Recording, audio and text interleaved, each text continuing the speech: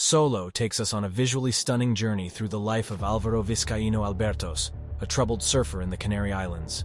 After a fall from a cliff, Alvaro is left injured, isolated, and forced to confront his past mistakes and relationships.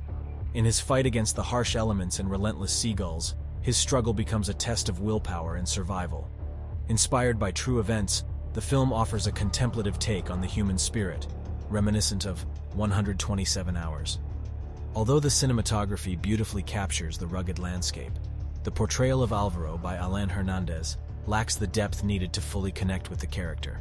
The use of flashbacks and delusions also hampers the film's ability to maintain a strong grip on the audience's attention.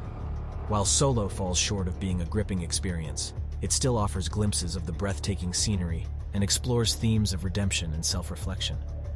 Overall, it's a decent watch for those interested in survival stories, even though it may not leave a lasting impact.